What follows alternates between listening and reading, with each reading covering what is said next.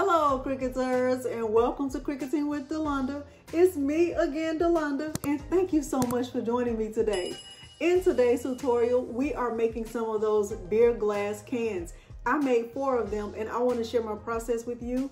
These glass cans are so cute, and I typically don't make 4 of anything in preparation or during a tutorial, but once I got started, I couldn't stop myself. So they come like this.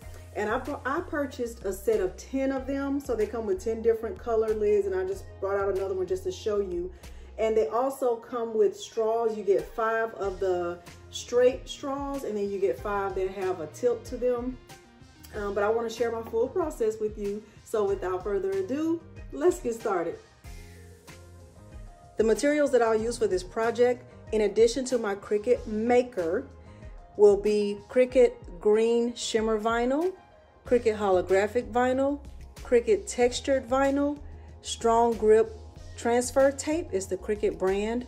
I'm using parchment paper that I purchased locally, my green standard grip Cricut mat. I'm using my Cricut True Control knife, my pen weeding tool, Cricut scissors, my Cricut scraper, a 143 vinyl squeegee tool. I'll use rubbing alcohol and a paper towel to clean the glass. I purchased a set of 10 beer glass cans from Amazon. They came with lids in various colors and straws. And I'm also going to use my Cricut brayer. The 4 designs that are on these glasses were purchased from Design Bundles as a part of their Plus membership. Everything will be linked below. And even though I'm using my Cricut maker, this project can be completed with any Cricut cutting machine. When I opened Cricut Design Space, I uploaded the first file that I plan to use, which was the Shamrock file. When it came in, I could see that it was a layered file, and I know that I did not need it to be layered, so I attached it. The next thing that I did was went over and grabbed a shape.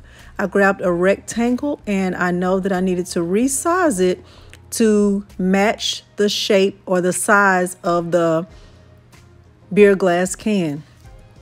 The tape measure that I was using only measured in centimeters, so I know that I needed to change my settings within Cricut Design Space. So I went to settings, and I typically measure in inches, which is the imperial units, but for this tutorial I measured in metrics so that I could get the sizing right for the centimeters. Okay, so I unlocked this, and I knew that the size of the beer glass can was 25 centimeters wide by 10 centimeters in height. And the next thing that I did after I made my template, I changed it from a basic cut to a pen just so I could see what my file would look like once it was stretched out across the glass. Okay, so I was right here just doing a double take and making sure my sizing was right. I knew I didn't want any overlap, but I also knew that I didn't want any gaps in the design. So what I did was I just put the template in the back, and I resized my design to a width of 24.9 by 9.9. So 24.9 was the width and 9.9 was the height, and I did that just to make sure that I didn't go over and there wouldn't be any overlap on the design.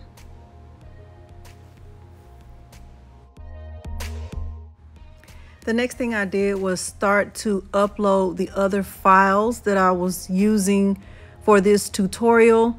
So I uploaded one that was 2D hearts, which was also a layered file, and I just made sure my sizing was right. I changed the size of the file to 24.9 by 9.9.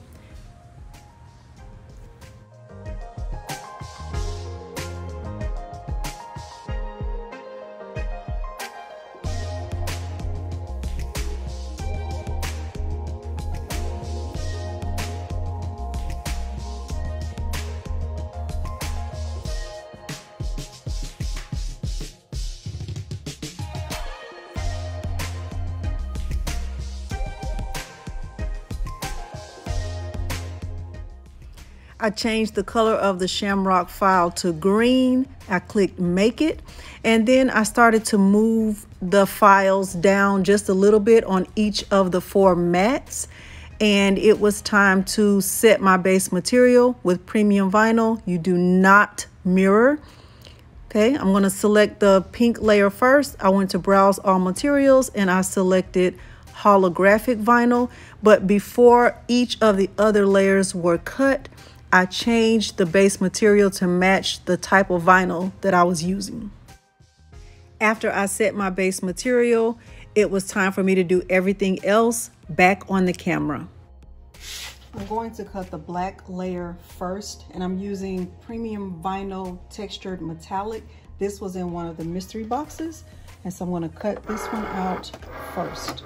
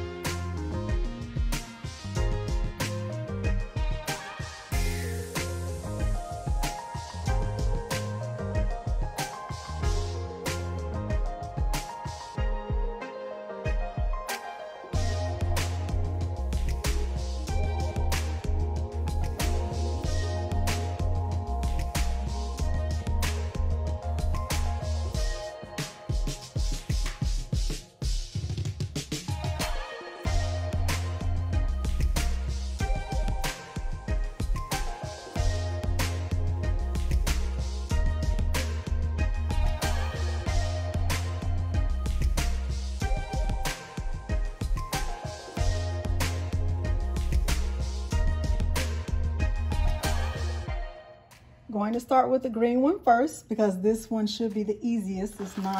Doesn't require any layering. So I will, cover it with my strong grip transfer tape. Remember, this transfer tape lets me know exactly how much space I have, and I don't need to have anything more than this. So I will cut off anything that's extra. Okay, so I'm going to go ahead and get my image, my design covered with my transfer tape.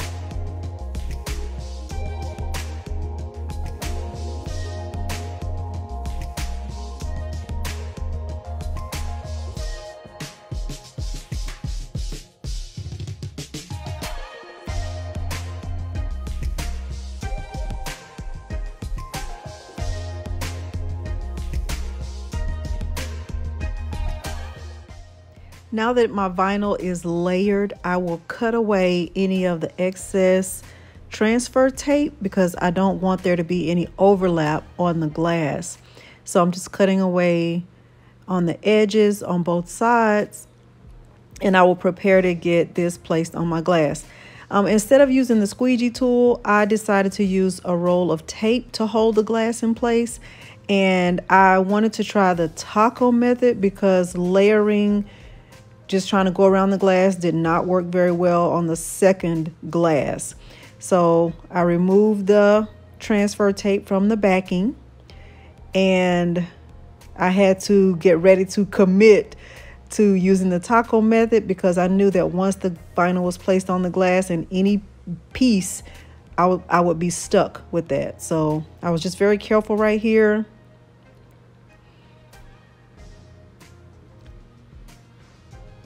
Once I had a piece of it down, I just started to rub it into place. I pulled the left side really, really tight, and I just used my finger to get it adhered to the glass. And I pulled the right side really, really tight. There was a little bit of overlap, but I just picked up the pieces where there was overlap with my weeding tool, and it all worked out fine. I did not want to cut any of the vinyl away from the glass, so although there were like 1 or 2 pieces that had a little bit of overlap, I was okay with that.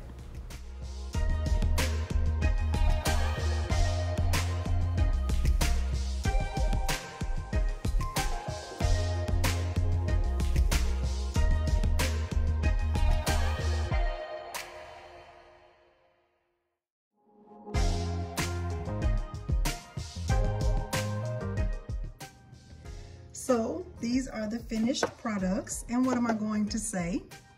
I love them. This is the cheetah print, and I've decided to use a black lid with a tilted straw. Okay, I love that one. This one is the 2D hearts, and I decided to use a white lid with a straight straw. So that's how that one turned out. This one is the shamrock with the lips, and I've decided to use a green lid with the tilted straw. And the last one that I did not do on camera is the purple tulips, and I've decided to use a purple lid with a straight straw. Okay, so this is the finished product. If you found this tutorial helpful, please consider hitting that like button, subscribing to my channel, and turning on the bell for notifications, because I do upload new content every single week. Thank you so much for joining me today, and thanks for watching. Bye.